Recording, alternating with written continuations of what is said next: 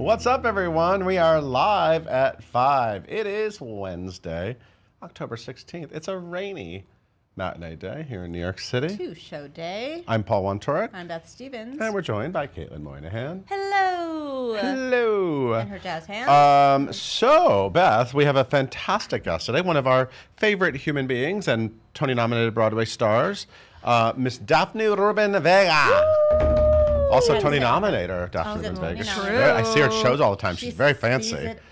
She gets good seats. Yeah. It's pouring rain out in New York City. It's stormy. Daphne's not here yet, but she'll be here any minute. So we're just going to start. I want to say, before we even start, that The Lightning Thief is opening. So congratulations to everyone over at the Longacre Theater. It's happening right now. It is raining on the red carpet a little bit, but I'm sure the party's inside and everything's going to be fine. They'll be okay. So we're going to get to Daphne and everything else, but first, today's top 5.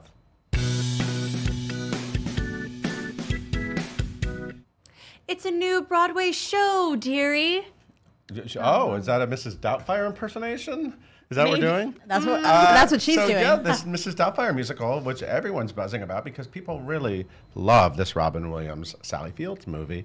And of course, we knew Rob McClure was playing the part originated by the late, great Robin Williams. And now we have learned that Jen Gambitise is playing his ex-wife. They're divorced, correct? Is that what's happening? It is. The kids trying to get the Sally Field role. The Sally Field role. He dresses as a British maid. They sent some British... Nanny. They've sent some British cookies to us, the production today. So thank you for those wafers. Delicious. Wafers. Biscuits. Biscuits. Anyway, they're fantastic. Thank you. So now we know that Jen Gambitise is in it. Also, we know Brad Oscar is in it. Annalise Scarpacci, Jake Ryan Flynn, Jay Harrison G, Mark Evans, Charity Angel Dawson, Avery Sell, Peter Bartlett. A lot of these people were in the recent readings. And we also know that it's officially now opening on Broadway. It's already been announced for Seattle, and that's happening, I believe, starting in November. November 26th. Fifth Avenue Theater. December and now 29th. we know that it's going to the Sondheim. What a beautiful place to go. Currently the home of beautiful. That's good. The Carole King musical. So it starts performances at the Sondheim, I like saying that, on March 9th, 2020, and officially opens April 5th. So the Best Musical race is heating up. Yeah, it's on. Yes, and this stage star is going from the island to Gander. We're talking about Kenita R. Miller, the talented and wonderful Kenita R. Miller. Gander is not an island, correct? You know, you guys It's have in Newfoundland. worked the rock. Newfoundland. I now know how to say Newfoundland. Newfoundland. Thank you. And when Caitlin was talking about the island, she was talking about once on this island, which is where Kenita Miller recently was. And now she's going to play the role of Hannah, which was originated by original cast member Q. Smith. Yeah, she begins. That's been the whole run up till now. The whole run, and it's been running for a while now. She will play her final performance on October 13th, and Ms. Miller will begin on October 15th. She's amazing. New stuff going on at the Rock. Yes. And we got even more stars who are going to be heading to a funeral home for a musical. Everyone is super excited to see a musical in a funeral home. Creepy. I'm one of them. I would see Once on This Island in a funeral home, but luckily we're seeing Fun Home in a funeral home. Okay. It's where it takes place because it's about a family and the dad is an undertaker. It's a whole thing. It's a whole thing. It's a whole thing. It's in a funeral home. But it's not really about that, but it kind of is. It's sit there. So now we have learned that Will Swenson will play Bruce. That is the father role that Michael Cerveris played. And won a Tony Award. On Broadway, his second Tony. And Kate Baldwin will play his wife, correct? Helen, the Judy Hune role. So they're both fantastic, and they're joining. Who are they joining? It is Jen Colella, Caitlin Kinnunen. I'm assuming the cast is going to keep growing because. Wait, where is this? Tell us where is this going to be? It's on the Upper West Side. It's the Plaza Jewish Community Chapel Funeral Home. It's on December 19th. It's at 8 p.m. Danielle Cagliano is directing, and Georgia Stitt is musical director. And we also learned some of the kids: Noelle Hammond, Lennon, Nate Hammond, great name, Lennon, Pearson Salvador. They're going to dance around on coffins. So. It's Fun Home. It's a fantastic musical, and it's funny because like everyone clearly wants to be in it, right? Yeah, because they're all like, we're in. Let's do this. They all want to sing at the funeral home. Yeah, so I'll be there. Yes, and we found out who's going to help bring some harmony to this off-Broadway show. The long gestating harmony by Barry Manilow and Bill Yes. Sussman. We first wrote about it. I looked it up. Guess which year we first wrote about this 2003. musical? 2004. Very good. Wow. Very good. Close. It now has a director. We probably knew in 2003. We knew. We just used to didn't. hold We it don't want yet. to talk about it yet. Tony winner Warren Carlyle will direct and choreograph Harmony. It will make its debut in New York at the Museum of Jewish Heritage. It begins February 11th and goes through March 29th and will open on March 4th. This has been going on for so long. I'm so glad that they found a home. Listen to the creative team. This is newly announced creative team. Very fancy. Are you ready? Oh, yeah, I'm always ready for fancy. Always ready for fancy. Set designer Beowulf Boritt, Tony-winning costume designer Linda Cho, sound designer Dan Moses Schreier, and lighting designers, my favorite people, Jules Fisher and Peggy Eisenhower. Super But now you're talented. one-upping me, and I have to mention that David Corrins, who designed this beautiful set, Yes. is designing Mrs. Doubtfire. Oh, well, that's important. Now that we're talking about designers, important to know. always have to throw Corns a mention. Yes. So Harmony will be Yes, it's in really New York happening. in the spring. And Warren Carlyle, you're in great hands with Warren Carlyle. Everyone's go in great wrong. hands. It's my phrase today. Love it. Yes. And we have some really exciting West Coast info to throw at you guys right now. Yes, so Breaking news. You know, Breaking news. a lot of things start in the West Coast and then come to Broadway. A lot of big Broadway hits started on the West Coast, and so the most pressing news that we just found out is Lempicka, the musical that had a premiere at Williamstown last summer. They have now, it's by Matt Gould, wrote the music, and Carson Kreitzer wrote the book and lyrics, and Rachel Chavkin is directing. It got amazing reviews when they did it up at Williamstown, and there's been a lot of Broadway buzz. And we just got news that it will premiere in the spring at La Jolla Playhouse. And then they're saying it will come to Broadway in the 2021 They're calling it a season. pre-Broadway run. 2021 season. That Okay, sounds so that'll be very the far same away. Tony race as The Music Man, different categories. Anyway, Lempicka. It's going to be fantastic. But I wanted to bring up the fact that I was actually in the West Coast. I thought you were going to say you were in Lempicka, but no. No, but it's related news. I was in the West Coast this past weekend, and I saw two fantastic shows, and I just want to tell people you really should see them because time is running out. So the first one, I think it's very well documented that I love Little Shop of Horrors. Do you? Little It's been obsessed. documented. We've discussed it. Little obsessed with Little Shop of Horrors. And so they've been doing this production at Pasadena Playhouse, which actually closes on Sunday. So last chance, guys. And I think you can still probably squeeze out a ticket. It is so good. Now, look, Little Shop of Horrors is opening off-Broadway tomorrow. Right. In sort of the classic staging of Little Shop of Horrors. Intentionally, they're doing it sort of in the classic way. Michael Mayer is directing the new production. And that is fantastic. But what's really interesting is to see a show that you love, which is usually done in the same basic way, totally stripped down and done in a completely different way. So how do they reimagine it? What's different? Well, first of all, the plant is hot pink. So I mean, you start with that, and Audrey you're like, too well, got a makeover. This is very different. You walk into the theater, and the flower shop is like, it's very modern. It's like weird fluorescent lights. It's very, it just feels very modern. It feels very sort of like in a weird part of town, which is what it is, Skid Right. Row, Dadu.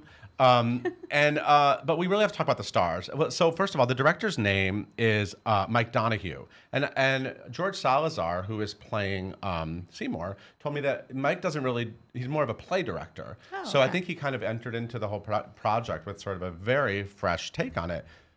So George and MJ Rodriguez, who we love, is playing Audrey. Yes. And she is so different than any Audrey I've ever seen. You know, obviously Ellen Greene sort of created this stamp that sort of started the stamp on role. it.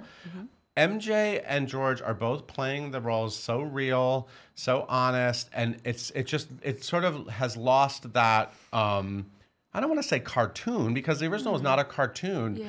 but when you play the characters just as very real people, in the very beginning it's kind of like, wait a minute, what's going to happen here? Where's the comedy going to come from? What's the tone of this? But it totally works. They find their own comedy. The quirkiness is still there. The emotions are so heightened. It's beautiful. You know, you got to see George and MJ sing Somewhere That's Green on the Late Late Show. That was Thank you, so James good. Corden, for documenting that. I wish we also got to see MJ sing Somewhere That's Green because another beautiful moment.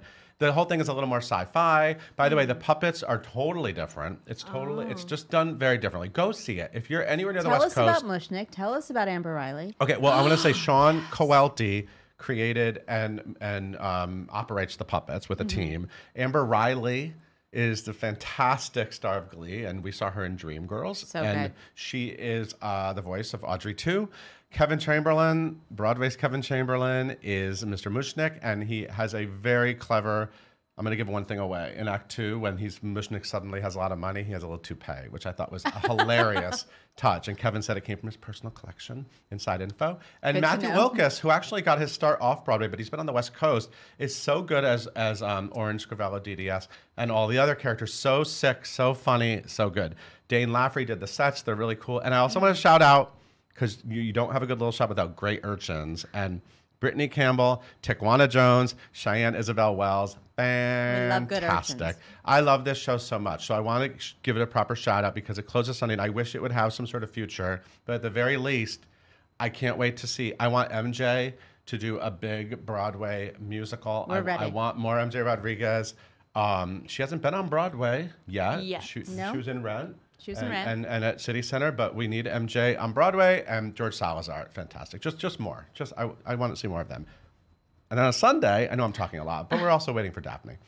On Sunday, I got to see Almost Famous, which is coming to Broadway, but not officially. Not But officially. trust me, it's coming to Broadway. It's at the Old Globe Theater, the beautiful Old Globe Theater, where a lot of musicals have started.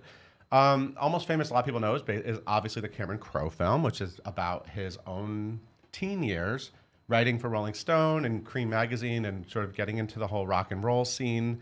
And Tom Kitt has been working with Cameron Crowe. Cameron Crowe has actually written the book to the musical, so it's very faithful to the movie.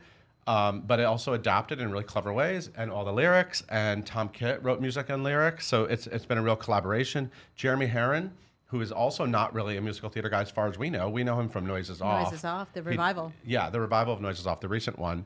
He directs it beautifully. Lauren Lataro, really clever choreography. Hey, Casey Likes. I liked you. Casey Likes is a super talented teenager who is playing William, and he is just fantastic in the show. Colin Donnell and Drew Gayling are sort of the lead members of Sweetwater. That's the band. Yeah. Right? Okay. Sorry. Did I say it right? Sweetwater. Stillwater. Okay. Stillwater. Something water. And they're totally unrecognizable in their costumes, by the way. Anika Larson's fantastic as the worried mom. Don't do drugs, don't do drugs. Rob Coletti is Lester Bangs, a part played by Philip Seymour Hoffman. Anyway, the whole cast is fantastic. It's definitely coming to Broadway. And I also have to mention Saleha Pfeiffer. I finally got to experience Saleha Pfeiffer. She's Penny Lane, and it is sort of the role. Yes. She did not disappoint. She is so incredible. I finally got to meet her, and she's doing Evita. Evita! I like how you said that. Evita to the Evita. center. Next. So anyway, there are no official plans for Almost Famous to come to Broadway, but trust me, it will. Unofficially, there are lots of plans. Yes. And if you're in California, if you're anywhere near San Diego, you have until October 27th. And I highly recommend that you see it. So Thank anyway, you for that your was my reviews, very Paul. long take Wow. on the West Coast. And we have a fantastic star in the room now. Hey, Beth, what else is on the site? Are we missing anything? Oh, I We don't had even our have opening that last piece of night. paper. You know what? Well, we Just haven't go got it. look. Well, We we have have an no opening last tattoo. night. There is a Show People episode. And Marissa Tomei opened in the Rose Tattoo, and we've got video and photos of that. Emilio Madrid took gorgeous Gorgeous. portraits of the cast last night. Yes. And who's on Show People? Javier Munoz is on Show People, and he is. I really loved having him here, and he had a lot of. Can't wait to hear what you have. Wait till you guys see what he has to say about Twitter, because he's a lot on Twitter. But just let's hear him out. Hear him out. Anyway, thank you, Beth. Oh, thank you, Paul. I didn't do much Once here. Daphne's here, you got to go. Yeah, I got to get out of here. Daphne Rubin-Vegas in the room. Yes. Hey, Caitlin, tell everyone about today's guest. Gladly, yes, we got Miss Daphne Rubin-Vega here with us in the studio today. She's here to talk all about season 2 of the Horror of Dolores Roach podcast that just dropped today. And we're going to talk about it's becoming a TV show. It was based on the play that she starred in. You guys know her. She was Tony nominated for her tones in Rent and Anna in the Tropics. She's also known for her screen credits, which include Smash, Hustling, and she's going to be in the In the Heights movie, and she's going to be in Katie Keene. She's a busy lady. We got a whole lot to talk about. Make sure you follow her on social media at Daphne Rubin-Vega and leave all of your questions in the comments below. Everyone, please welcome Daphne and Paul. Thank you, Caitlin. Yes! Yes! There she is. Hi, back. It's raining out and there's traffic. Oh, right? my goodness. It's a mess. That's okay. You're always worth the wait. They're claiming that there's explosions in the underground and Dolores. You know about the underground. Dolores. You went right into your I was like, no, there are no explosions underground. I know this. because Dolores Roach knows all about underground. That's right. We're going to get to her. Okay. But first, I just want to say, yes, you look fantastic. Yes. Well, thank you. I saw you a few nights ago. I You were know. at the Rose Tattoo. That's you were right. You had 2 rows better seats than me because you're a Tony nominator. So that's where they put them. Wow, wow, put me on front But I appreciate you're not street. like, I could see over your head beautifully, because people can't see over mine. That's what they all say. And you look fantastic, but right now I'm loving the nails. Thank you. Are great, and They're a souvenir from In the Heights because I started growing them for the film, and I haven't stopped. Wait, they're real? That's all real? Yes. What? I thought they were. I know. I thought you glued them on this morning. No, I did not. I did not. No, I did not. And what Which is people can't amazing. see is that Hard you're wearing, gel. of course, Daphne Rubin-Vega is going to have the most fabulous rain boots ever. You have hot pink rain boots on. Anyway, this just, I adore you. I do. Indeed, Thank you for I being do. here. Thank you for having me, Paul. So today's a moment because... You look wonderful, too. Thank you. I appreciate it. So today's a moment because season 2 Yes. of The Horror of Dolores Roach is Whoop, out whoop. today, Yeah. correct? So people can be listening to it right now. How do you feel? How does it feel? This has been such an interesting part of your career now that this character has sort of turned into a thing. Yeah. It's been 2014. It's 5 years. Right. I mean, I can't count, but 5 years. And Yeah. so this is season 2 of the podcast. It's really exciting to just sort of jump back into Dolores. There's been so much going on that today is actually the first day that I got to hear it. Oh, wow. Aaron Mark, who's the director and the writer, he was down to the wire and he took a plane he's in Kauai right now.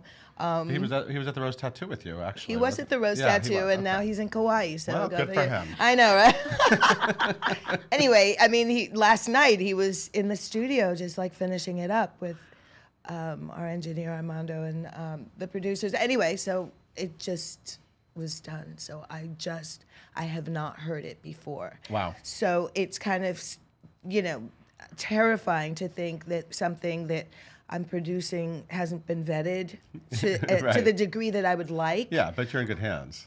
I'm in such good hands, and Yeah. I'm so excited. It's so scary. It's deliciously scary. I love your I voice. I love just like sort of living with your voice. It's fun. I mean, you have Thank such a you. distinctive voice. Yeah, Dolores has a very distinctive voice. Dolores, yes. Yeah, she's a good storyteller. I mean, I gotta say, it's like I like this chick. She's scary. I would like to hang out with her. You kind of do.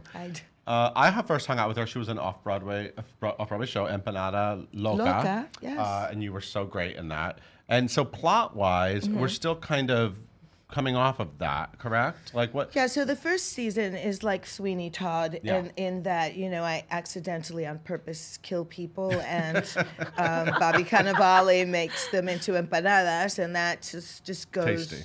Yeah, very, very meaty. And so that sort of goes really wrong and I have to blow up the shop and escape. So I go underground. Right. And so in season 2, I live under the subway. Yeah, and that's where you were in Empanada Loca. It was actually taking place in the... Correct. She was telling her story. That's right. I was telling them from the subway. Right. So now I meet people like Leah DeLaria. Yes, I know this cast. Dasha. Yeah, Amy Ryan. Everett Quinton. Josh Hamilton, Yes. Alana Levine. I mean, it's so... Everett Quinton. Donnell Rollins. Yes, all of them. It's so Yes. fun how podcasts have taken off and so many talents want to be a part of this like whole new thing, right? If any of us had predicted 10 years ago. It's a great way to tell a story. Yeah. It's a great way to just... the way we can conjure the way a character looks or an essence of a character when we read that is sort of greater than just having to see it. I think that happens when we listen. You know, we can sort of True. build a character just sonically. Yeah. So you recorded this when? Because you've been very busy. We have to talk about Carnaval de Barrio. So right after Carnaval, I... Wait. By the way, Andrea Burns was here last week. And she's in the Rose Tattoo. I know. And she rocks played the Rose Daniela on Tattoo. Broadway. I know. You're doing it in the movie. She was so lovely talking about it and talking about you. Yeah. Which is so nice because people sort of immediately assume. I remember I've had separate interviews with Chita and Rita. Right, and the like, and sort of them talking about how Hollywood sort of creates like weird energies, or people assume weird things between actresses, but that's not really. No, I love exist. Andrea Burns, and I found it a huge honor to be able to, inhabit a character that she gave birth to. Absolutely. Yeah, but absolutely. So Daniela, let's talk about her because she's amazing. Hence the nails. Yes, hence the nails. Daniela. Because she's in the shop. Yeah. And she owns a salon up, the Heights. political, spiritual. This is the In the Heights hub. movie. Was I clear that Daphne is in the In the Heights movie, which is literally one of the things I'm most excited about 2020. And just to be that clear, and some political things. Yeah. The Horror of Dolores Roach, In the Heights, and this other show that I'm doing, they all take place pretty much in Washington Heights. What happens is I'm underground in Dolores. Oh my God, I didn't even think about that. Yeah, That's so weird. no, So the whole time you're like Daniela, you're thinking, is Dolores under the store? I'm not, Daniela doesn't think about Dolores. No, that's true. Trust me.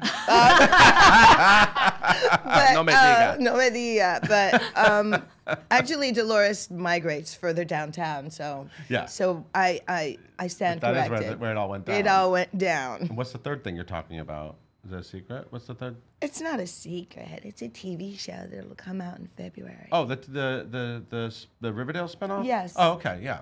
And So- that's called, what's that called? Katie Keene. Yes. So wait, that's in Washington Heights too? Well, no, I live in Washington Heights. The cool. girls actually live in Washington That Heights. is so funny. Yeah. So it is sort of like your own base now. Yeah, gentrification runs deep.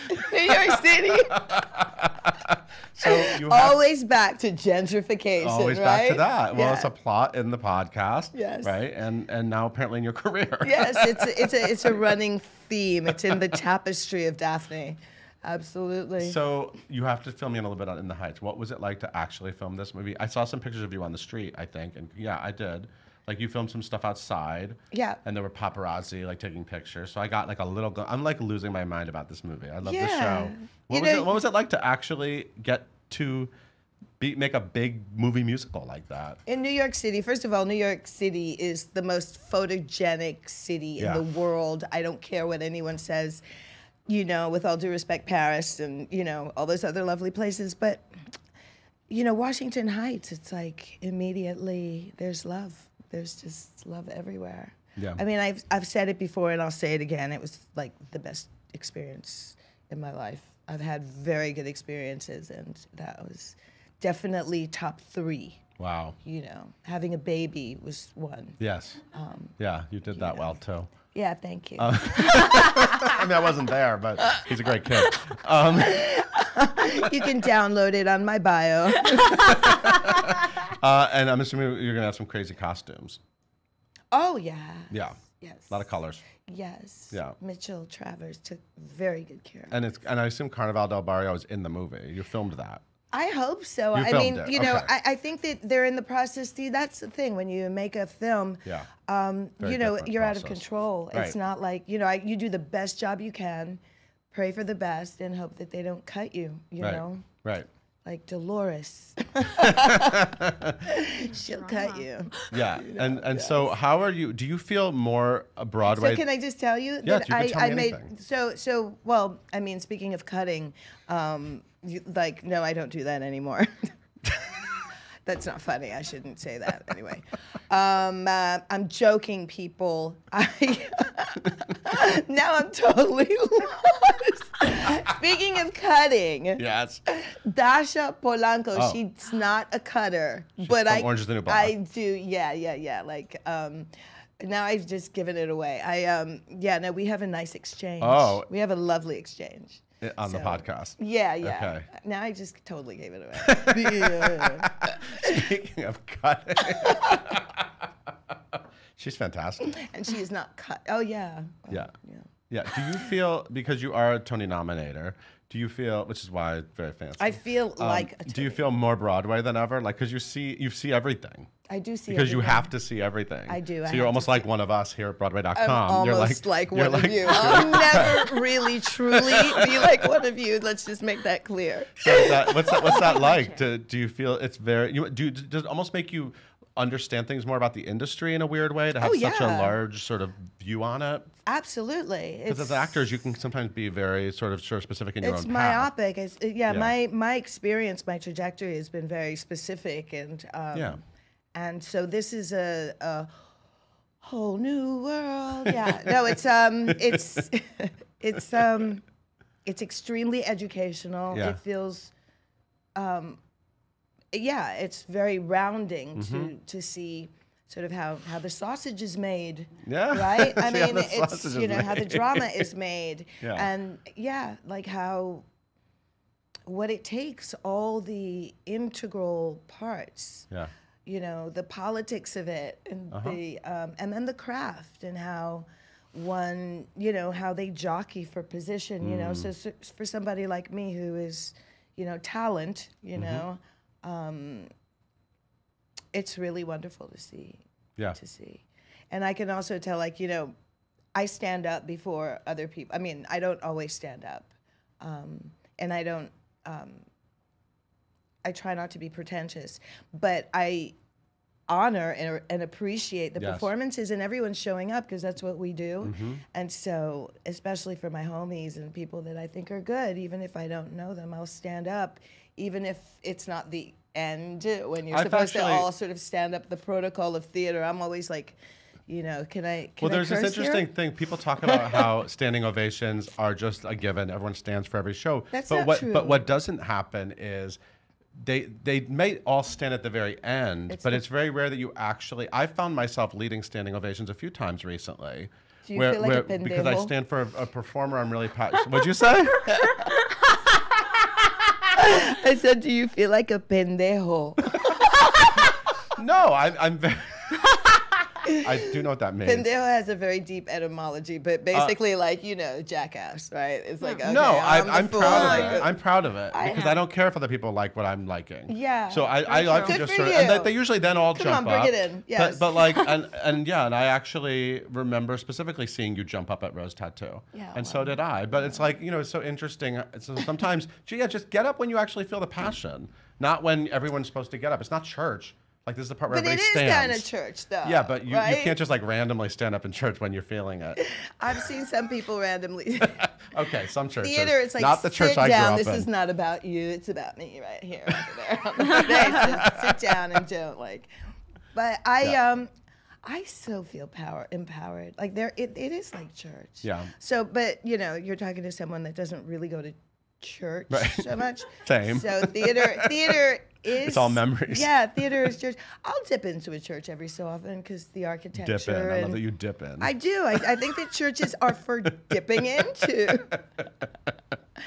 Well, I feel good that you're on the nominating committee. It makes me feel good to know people I trust are on the committee. Someone who dips into churches is a nominator. Yes. Be very afraid. Hey, Caitlin. Yes. Speaking of cutting, what are people online saying? Yes, we have a lot of questions. We have a lot of people actually want to know, what is the difference like for you acting in a podcast versus acting on stage, and what is that? How do you kind of get in that mindset, because you're in a booth to a microphone acting but speaking? And I first off, I don't have to worry about what I look like, so that cuts off a certain aspect of vanity, which is refreshing. It just sort of focuses into sound. I mean, that sounds so basic, but yeah, I love working with my voice. I feel comfortable there, so I get to play, and yeah, it's fun to create a world that way. I love listening to stories while I'm on the, driving. When I was little, we used to like read stories. So it's kind of like that, I love that. She also started in recording booths and pajama party. I'm just saying. Yeah. No, I have experience. I like recording booths. They're kind of, cocoonish, womb-like. Yeah. You get to sort of create a reality. Yeah. Amazing. So Shannon wants to know, what is the actual recording process like? Do you do it all in like 1 week, or do you go in once a week? Like how often are you in the studio, and then the break before people get to listen to it? Okay, so hey Shannon, I think what happened this time was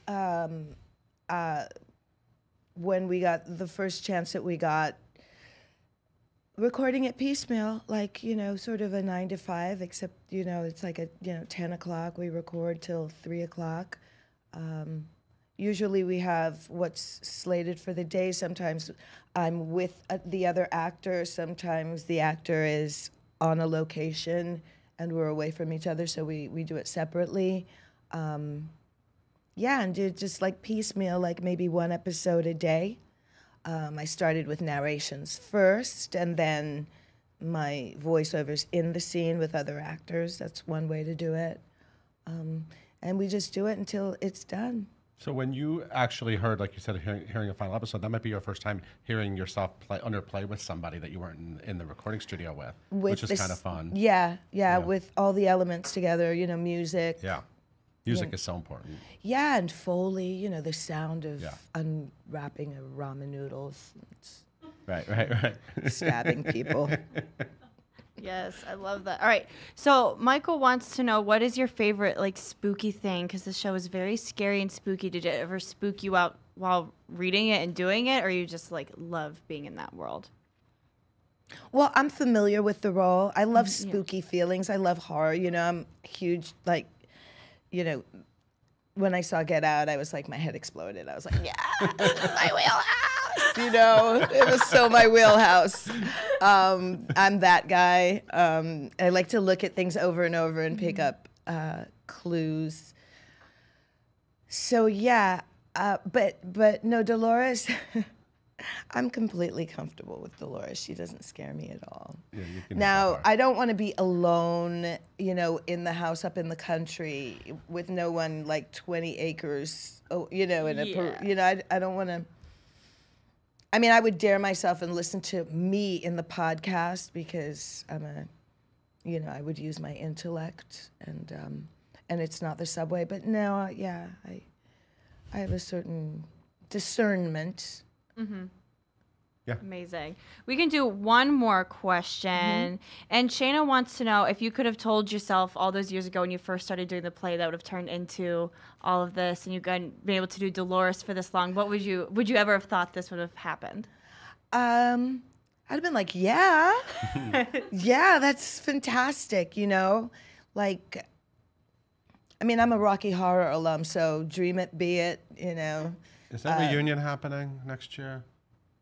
Who? Where? I want a reunion, 20-year anniversary.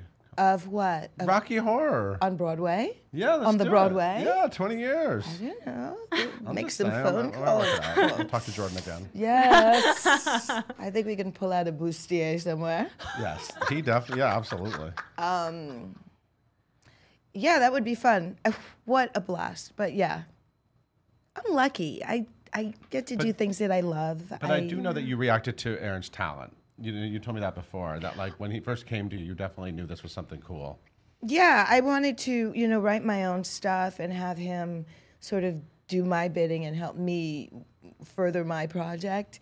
And I really got distracted with the thing that he wrote and thought like, oh my God, I have to do this. Mm-hmm. And so, yeah, it's a lot of fun going on a journey with Dolores. She is very exciting. Yeah. Okay, so how do we find her? It's produced by Gimlet, which is one of the big podcast companies. So you Gimlet, can download it Spotify. Yeah, it's owned by Spotify, right? Yes, so Spotify, you can... The place, that's sort of the place to go. Yeah, and if you follow me on Instagram, it's like on my bio. Well, you have to follow Daphne Rubin-Vega everywhere. It's link in bio. You know, this like I just learned what a link in bio is. I thought link in bio was like a person's name. Lincoln. Hello, Lincoln. Lincoln bio. Related to Scott.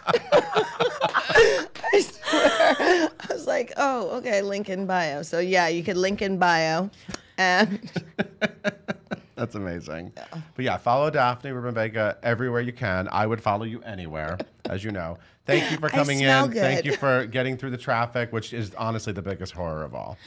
Everyone check out The Horror of Dolores Roach on Spotify. Hey, Caitlin, why don't you take us out? Yes. Thank you guys so much for tuning in today. We are live at 5 every single weekday here on Facebook. You can listen to us anywhere you listen to podcasts. I literally breathed in the wrong tube. All right. You can listen to us wherever you get podcasts by searching for #live@5 and hitting that subscribe button. And be sure to tune in tomorrow when you continue to talk to more of your Broadway favorites.